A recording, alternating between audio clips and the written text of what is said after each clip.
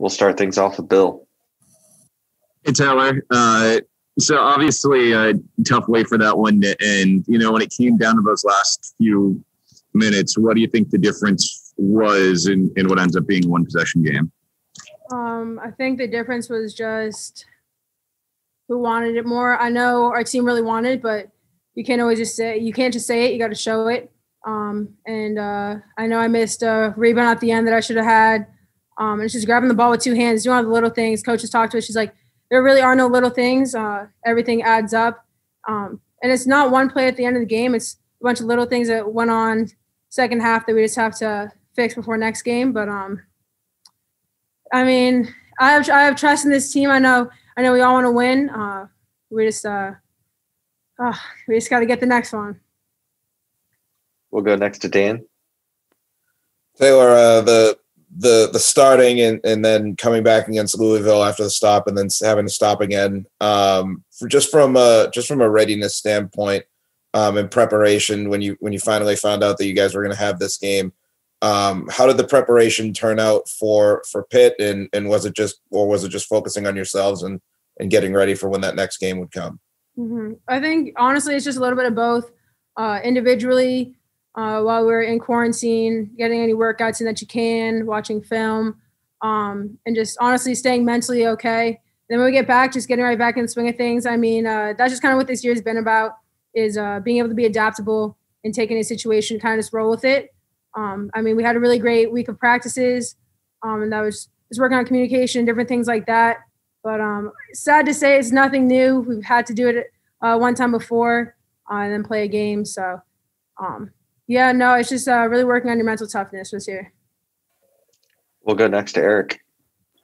Taylor, you kind of talked about it a little bit, but just I know you guys are not about making excuses, and this year is what it is for everybody. But how hard is it to come back when you haven't played, to having to jump in and into a game like that where are the legs as you go down the end of the game? How difficult is that at the end of the game to find your legs in a game like that when you guys haven't played, as you talked about? When it comes to games like this, it's just if your legs aren't working, you got to find it in your heart, got to find it in your brain to understand that your body is not going to put you in any situation that you're really not going to be okay. And it's 40 minutes of basketball. And so definitely having time off is different. But it's just what coach always says, you just kind of got to take the punches, roll with it, and get your legs underneath you. Just trust your teammates and do all the little things. We'll go back to Bill.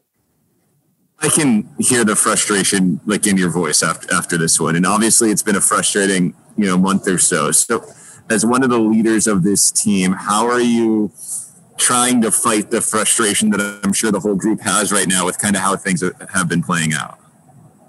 For me personally, I think a big thing is just finding perspective. And there are days when things might be a little more frustrating than not, but kind of just got to bite my tongue and just be there for my teammates. I know that I have to be tough. And so if I can have a couple minutes when I leave the gym to just kind of blow off steam to my mom or dad or something like that, I'll do that. But the frustration is just because I know how hard this coaching staff, I know how hard all my teammates and myself, we work. And this year is tough. It's not anything that anyone expected. But I have a lot of trust and I have a lot of faith in this program. And we're going to win some games. We're going to win games. We'll go next to Caroline. Yeah, just going into the next two games that you have, how are you able to compartmentalize this loss and try to bounce back from it going forward? I think a big thing going into the next two games is just taking the positives from this game.